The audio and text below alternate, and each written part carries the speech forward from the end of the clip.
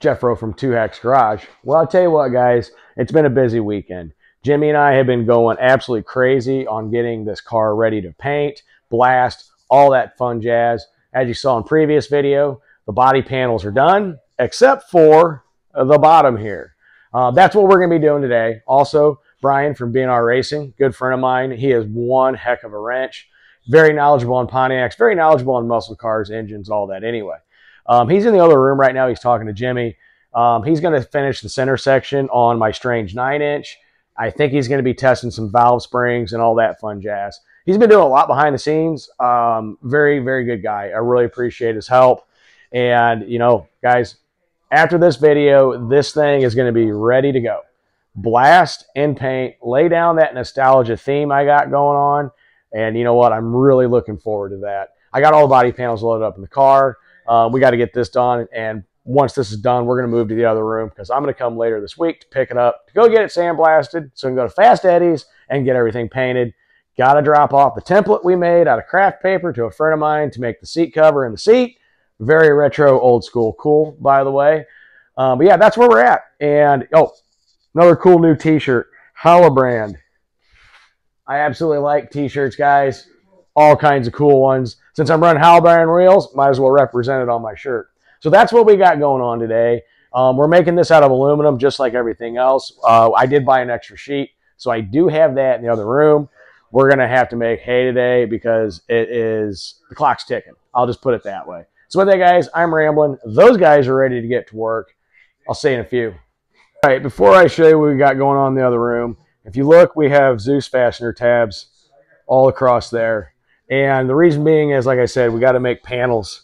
And the way it's going to work is this is underneath the engine here, all the way to here. So if you look here, this would be the bottom side of the engine. So we got to make a panel here that's going to break, then to make a panel here that's going to break, and then make a panel that comes back here and it's going to break.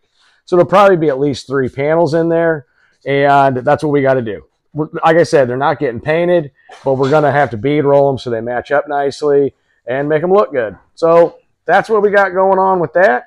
Let me show you what we got going on in the other room. Look at all this fun stuff we got going on here. Brian, he's getting some more tools out. He's got 2 really awesome valve spring checking tools. These are pretty old school Rimax. Very nice setups. He's got my spool and my ring gear. And in the previous video, he was installing it, and we found out it wasn't setting up right. So he had a friend of his machine these down so everything's straight and true. Good morning, Brian. Good morning. My buddy Brian Baker did that. So he took out, I think, what, 4 thousandths on the gear? About that, yeah. 4 thousandths on the gear and then 2 thousandths on the spool. Brian's an expert on doing this stuff. I really appreciate his help. He's got all kinds of goodies. We got a lot of work to do. Once again, Brian, appreciate it. And his friend, I really appreciate machining that out. With that, we're going to get to work.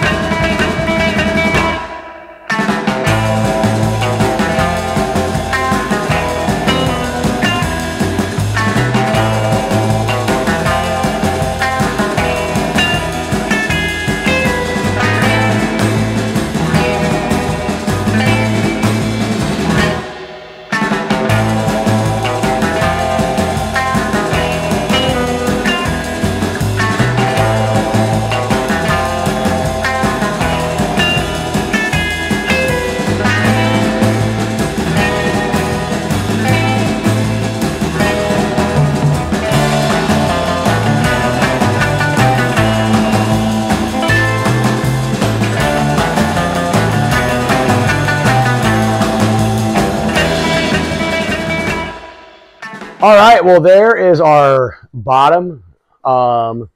We did is we measured everything out and we made our cuts. We then punched it for the Zeus fasteners, and then on each panel, so when air comes across here, it sits flat. We did bead roll these, so it sits nice and flush. Came back here, same thing, bead rolled that one. Yeah, there we go, guys. You're not going to see it, hopefully not. Jimmy thinks I'm going to be upside down, go through the finish line on top of this thing. He's going to put a training wheel on top, but I don't think that's going to happen. Put a roller skate on He's going to put a roller skate on it. I'm going to put a hand. When he flips it over, it's going to be a spring-loaded hand waving at you. Yeah, yeah. At least I'll cross the finish line one way or another. See you in a few.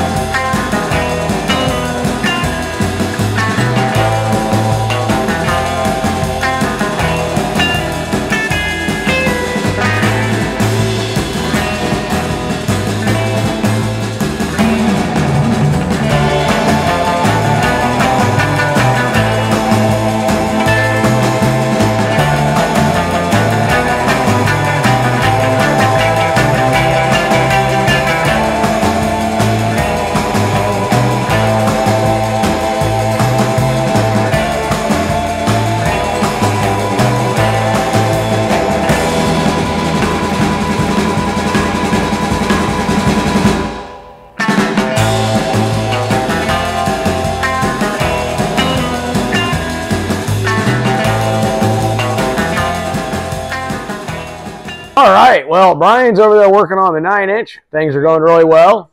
And what Jimmy did is we pulled the panels off, and you probably saw we actually add some nice little accent marks in there with a die with the bead roller. Just kind of give it a nice look. And well, that so it's not flexing in the wind. Yep.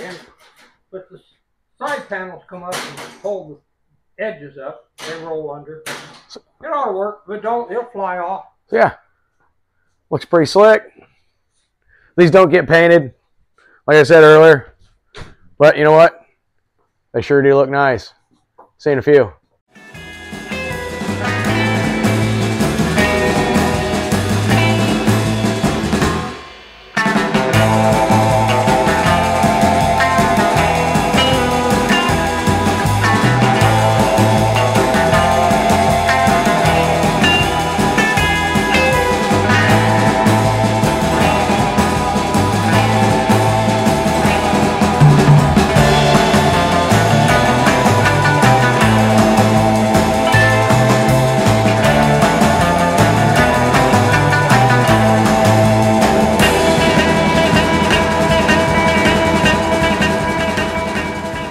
All right, well, Brian's got the center section all set up. It's a strange 9-inch. It's got a spool, 35 spline, and I went from the 370 top fuel old gears in it to a 430 setup. Look at that pattern he got on there. That is just absolutely perfect. It's got all the right backlash. It's got everything correct. Really like it. It's going to be a solid unit. Once again, much appreciated to Brian from B&R Racing. Can't wait to see his Trans Am. It's pretty badass. See you in a few seconds. All right, so we're going to call that a video. All the chassis work is done. We went over it one last time. Found a few small things we needed to take care of. We got the body panels done for the bottom. Added those nice finishing touches, even though you're never going to see it. To the contrary, what Jimmy says, it's not going to have a roller skate on it. So it's not going to sit there and flip over, and that's how I go through the traps. Yeah, that's what he thinks. So yeah, that's where we're at. And basically what we got going on next is we're going to move this out because I need to come pick this up to go get it blasted so we can paint it, get the body panels to fast eddy so we can get those painted. It's come a long ways, guys. It's been a lot of work. I don't even want to try to count how many welds in this. I don't know if I can count that high. Got to give a shout out to Brian from B&R Racing. He's over there cleaning some stuff up. He set up the 9-inch I just showed you. Once again, thanks, Brian. Much appreciated. One day when he gets his Trans Am done, I want to do a feature on that because it's wicked. It's actually a true Ram Air 4-speed car. There's like, what, 80 of those made? Something like that, give or take a few. He's had it for a long time. He's a hell of a wrench, hell of a friend, hell of a mechanic. He's getting a whole lot done. We're going to go test some valve springs here in a little bit, make sure those are all good. But yeah, that's where we're at. We're just getting stuff done, and pretty soon you're going to see this thing painted, and it's going to be assembly time. With that, Jimmy, what do you think? No, I'm not going to let him get killed. I went from a tricycle to a bicycle to one of these things, and I probably got, well, I don't know how many miles under me in these things, 1/8 mile or 1/4 mile at a time. He's got quite a few. I don't have anything like this, but it's gonna be a journey. We're getting close to starting to assemble an engine. We got all the parts for that. Getting close to just getting this car back here and starting to put it together. The center section's done. We got a little bit more machining work to do on some other stuff, but I'm really tired. So with that, guys, until the next one, jumping jack flash is a gas, and it's going to be fast. Next thing we got to do is put my engine back together. It's been machined and ready to assemble for 12 years. Yeah. Close to it. And we did go through and check everything once again. Got a bunch of parts in. We're ready to rock and roll, guys. We're tired. We'll see you in the next one. Later.